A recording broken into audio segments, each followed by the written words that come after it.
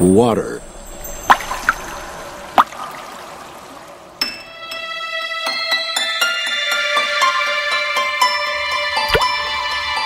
Water, the most common substance on Earth.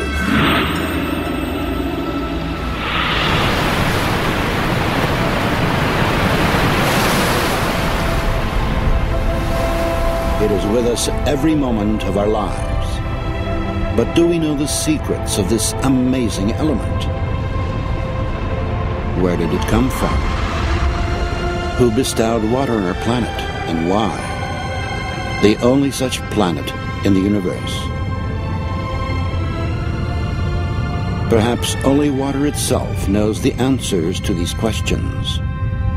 There is just as much water on Earth today as there was when everything began, when the world was born and acquired the shape and sensations we know so well.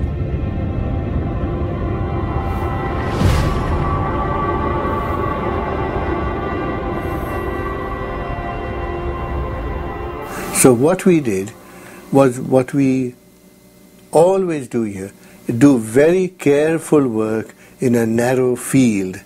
So we said, let us focus on water, but we will look at it from many angles. In the Holy Scripture, water is more than simply a physical substance. It's a certain concept, and that concept is connected in a special way with the idea of life.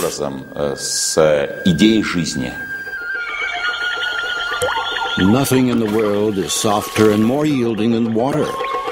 Yet it wears down the hard and the strong, and none can overcome it, though anyone can conquer it. That which is yielding conquers the strong, and the soft overcomes that which is hard. Everyone knows this, but no one dares to live by it. The Chinese philosopher Lao Tzu wrote about water 2,500 years ago. I mean, water as such has been extensively studied. I mean, it is well known that water has unusual properties, physico-chemical properties, when compared to other liquids. No scientist has been able to explain, for example, why water's density increases below the freezing point and becomes less above freezing. Any substance contracts when it's cooled, but water does the opposite. It expands. People learned to exploit this unique property in the distant past. Inhabitants of the far north would quarry stone by pouring water into cliff face crevices before the frosts came. In the south, people pounded wooden wedges into cracks in the rock and then doused them with water. As they swelled, the wedges would break the stone. Much later, scientists established that water in pores and capillaries is capable of creating enormous levels of pressure. In a seed, for example, it reaches 400 atmospheres at the moment of germination. That's why a plant shoot can break through asphalt with ease. It's such a small molecule as well. It is very specific that these properties are of water. And you won't find other molecules that have all of the similar anomalies. If even a single one of these anomalies were missing, life itself would not exist on the planet. Every one of water's properties is unique, and they do not easily fit into the generally accepted laws of physics. Science has not yet been able to answer the question of why water is the only substance on the planet that can exist in three states: liquid, solid, and gaseous. Why does water have the highest surface tension of all liquids? Why is it the most powerful solvent on Earth? And how, in defiance of the Earth's gravity, is water able to rise through the trunks of gigantic trees against tens of atmospheres of pressure?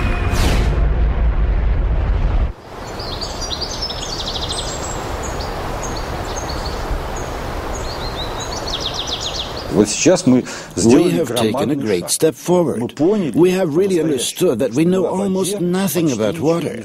Therefore, it is a great step because this realization is followed by the desire to find something out. Southeast Asia. The year is 1956. The place is a secret military laboratory for developing and producing weapons of mass destruction. Work has been underway here for several years on a powerful new generation of bacteriological weapons. The scientists are discussing what properties this weapon should have at one of their protracted secret meetings. Suddenly, the session breaks off. All of the participants are taken to the hospital with symptoms of severe food poisoning. An investigation into what happened quickly hits a dead end. The scientists had consumed nothing except water from the carafes on their tables. The water was tested. No harmful additives were found. Its chemical composition was H2O. That's what the report said. Poisoning caused by ordinary water. 20 years later, a fantastic hypothesis was put forward. A hypothesis that could explain water's unpredictable behavior. Water has memory.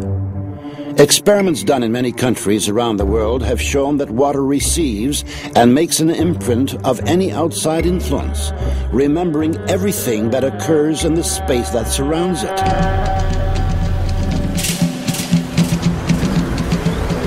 Any substance coming into contact with water leaves a trace in the water.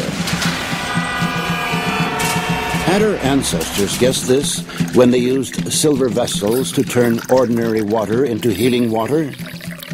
It is today the best antibiotic that is made, as good in Afghanistan and Iraq. The American army uses this water, 1 atom per 100 million, to kill all the germs in a wound. So the President of the United States uses this water to keep infectious bugs from his hand. So I said, how can this water be? As it records information, water acquires new properties, yet its chemical composition remains unchanged. So their theory was the chemical composition of the water is important. Now the sensational news is that that is nonsense. The structure of water is much more important than the chemical composition.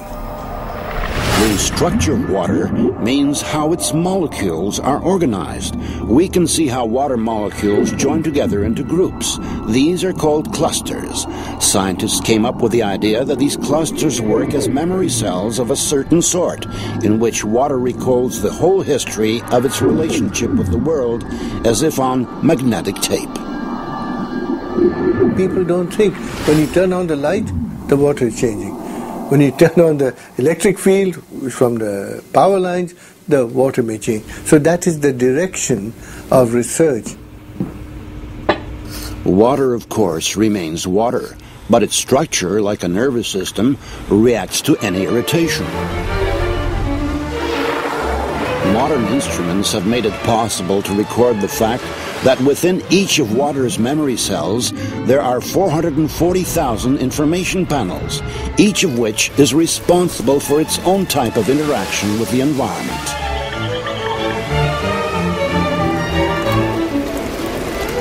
If you consider a cluster as a group of specific molecules, then it can survive only a short amount of time.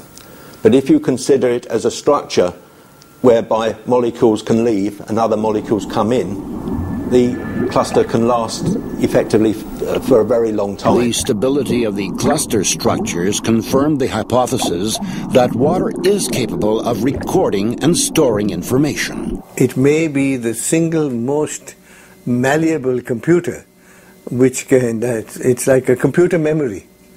It's the memory of information. We must know how it is arranged. It is like the alphabet. If I give you the alphabet, you don't know a word, you don't know a letter, you don't know a sentence. So the molecular structure is the alphabet of water. And you must make a sentence out of water, and you can change a sentence.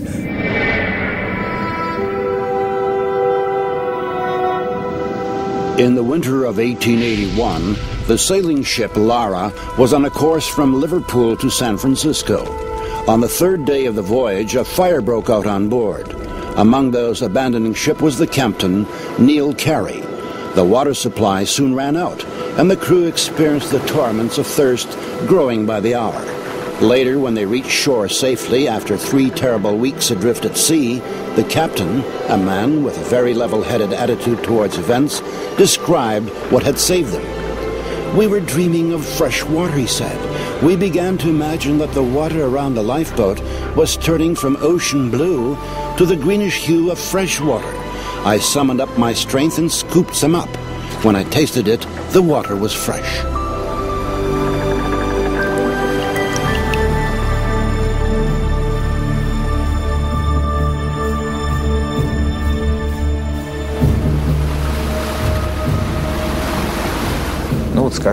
Well, take a famous event, when Jesus Christ turned water into wine. He didn't add some sugar or lactose, but he imparted an absolutely special property to the water.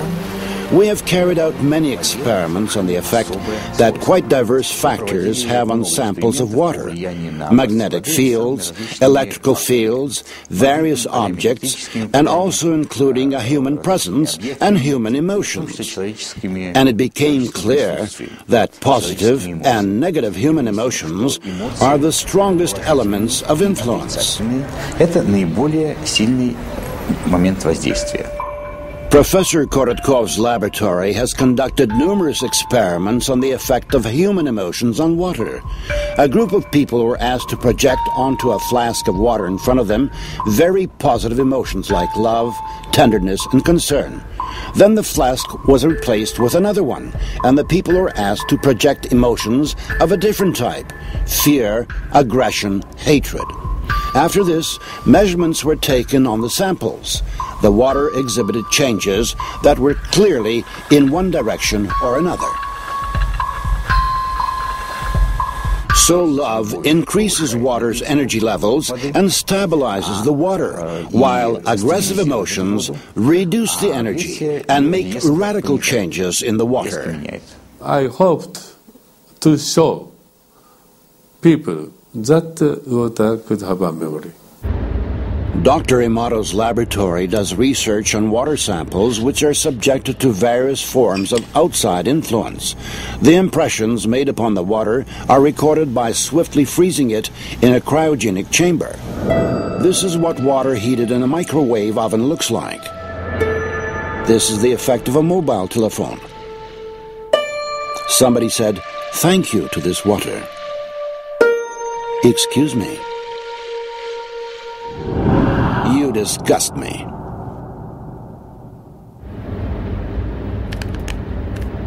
With modern technology, it's possible to structurize water artificially. When seeds were grown under laboratory conditions using this kind of water, the soy sprouts had 6 times greater photon radiation than when ordinary water was used.